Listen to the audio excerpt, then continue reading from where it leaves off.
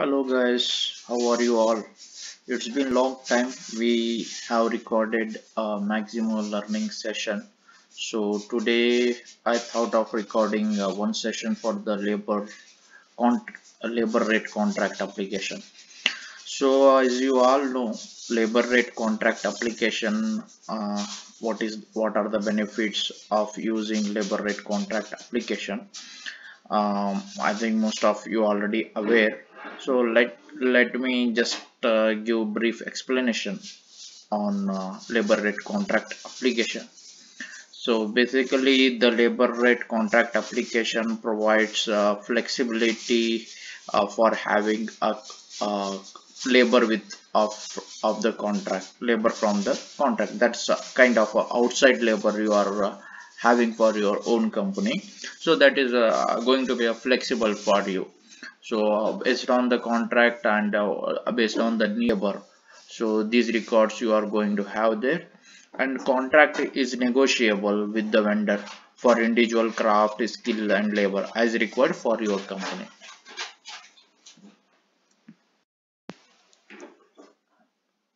So let's start hands-on now for the labor rate contract application.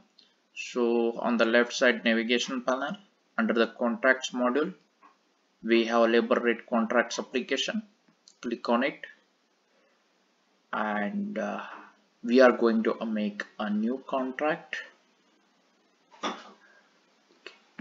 So we are going to have the contract for the electric work,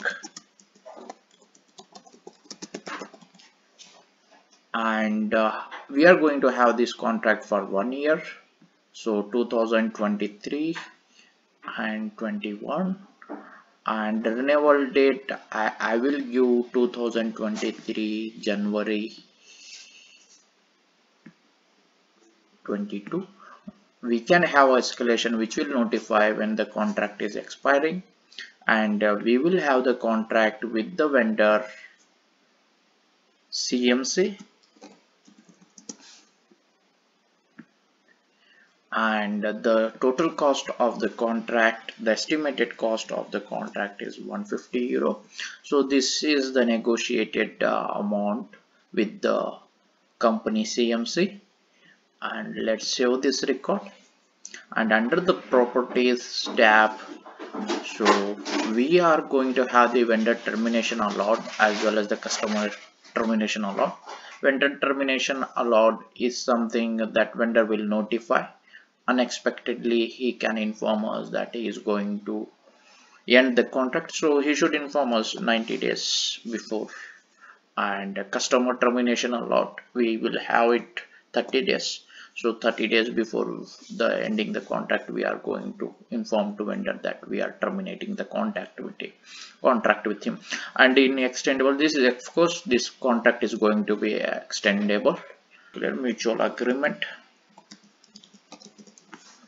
extension period. So extension period, we will have the 30 days extra. So before extension is allowed, so 30 days we will have. And okay, next, so we will go and check in the rate schedule what fields we can fill up there. So basically in the rate schedule, you are going to have the what are the crafts and what is the skill level, whether a first class or second class, what is the craft type of the labor that you are going to have for this contract. So now for this contract what we are making right now with the CMC, so we will have electrician, electric craft with the first class skill, and so here we have mechanical first class, and let's give okay. So electrician and mechanist, so we both the skills of the level is first class. So this company is going to provide the labors of having these skills to us, And as being a customer in the associate labor, before we go to the associate labor, we can go to the terms and conditions, and we will see these are the default terms and conditions which have came from the terms and conditions application. There we can define for which application what terms can be used. So with these terms we can have another term here.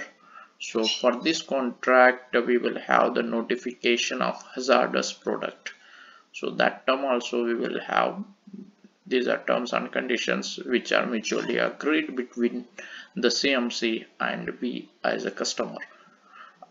And we are going to save this. And before I associate a labor to this contract, so we will make this record active. We have agreed with the CMC that this type of skills and with this amount and with these terms and condition and these properties, when it is going to expire, we are going to make a new extension of this contract. So with this mutual agreement with the vendor, we got an approval from the customer. So in our organization we are making this contract as a active here, approved. So let's make it approved and give OK. And once it is approved and the company has informed you that the so and so labor is going to work with our company, so we got the labor name also for that. So I'm going to say that labor name here to you. So this is the Thomas Barry. He is the person who is going to work from the CMC to our company as an electrician. So I am hiding over here, and under the crafts, so they have informed us that he is a first class electrician and he is having the valid certificates, so that he has a right to work as an electrician.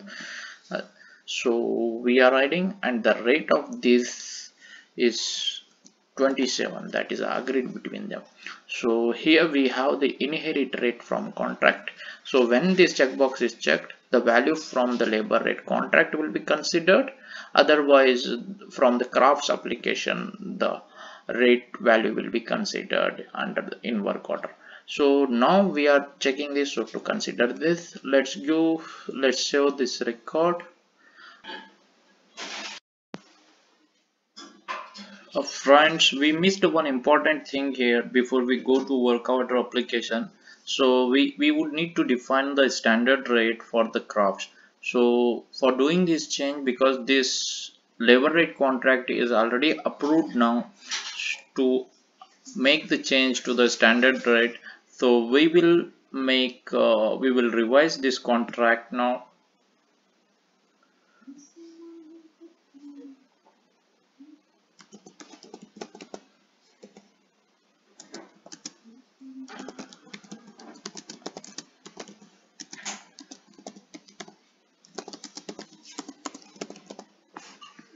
Okay, we will give the revision description and we give OK.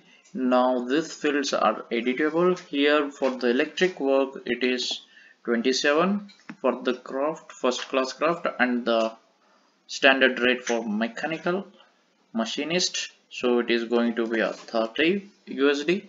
And we will save this record, and now we are going to make this contract approved.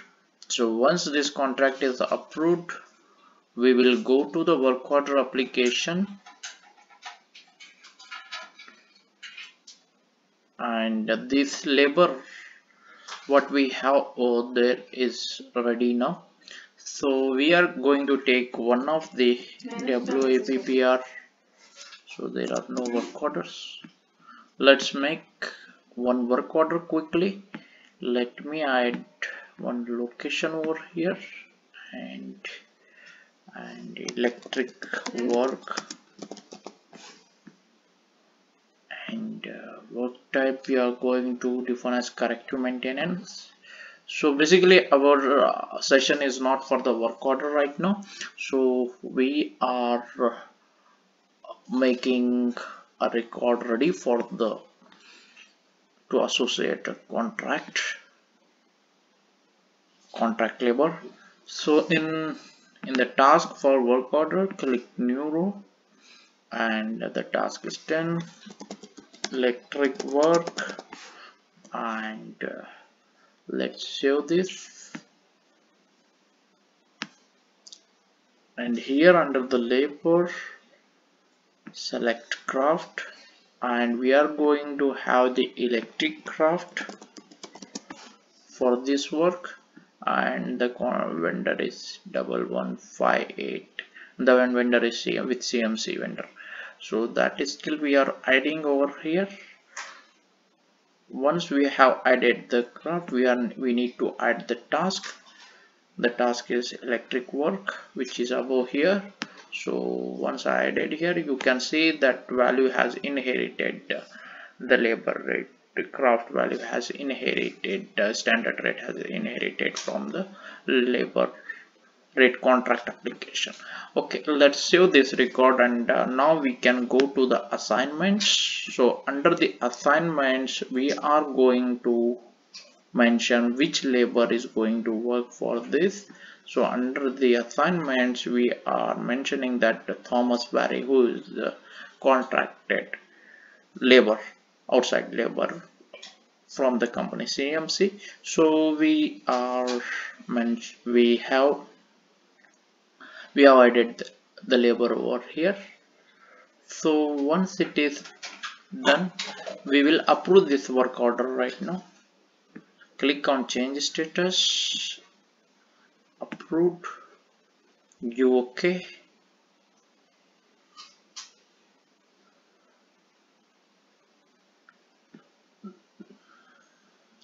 Now we will go to the labor reporting application to report the hours against this work order. We will make a note of this work order number over here. So let's go to the labor reporting application, work orders, labor reporting, and let's make it very simple by having it as an enter by work order. So here we know the work order number.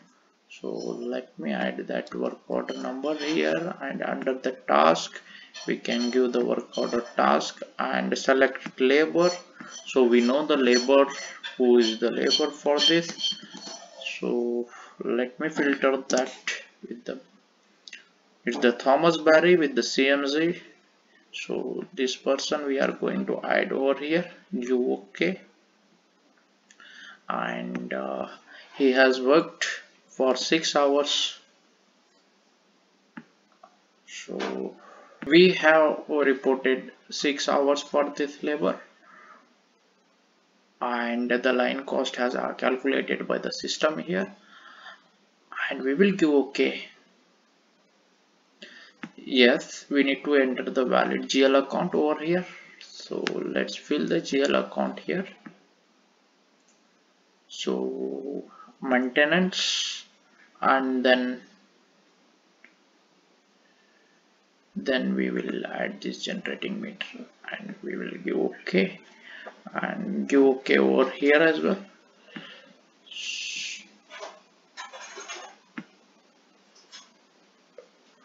Okay, so let me clear the end time also here, and we will give OK right now.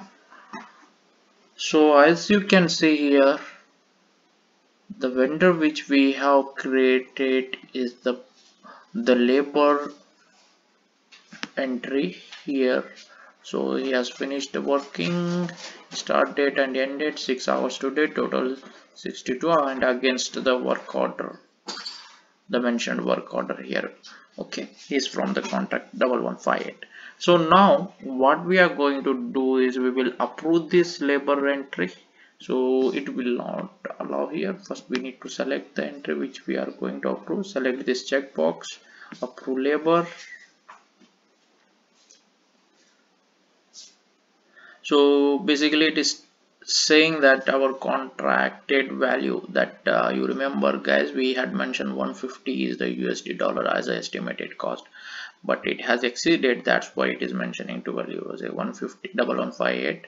That contract is exceeding by 12 USD. So let's go okay for this.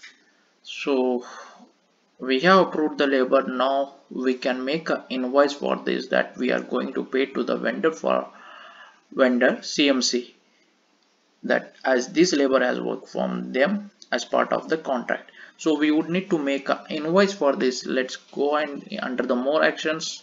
So yes, select this entry which is approved right away. So you can see here approved checkbox is checked, and now we are going to make an invoice against this. So invoice for electric work.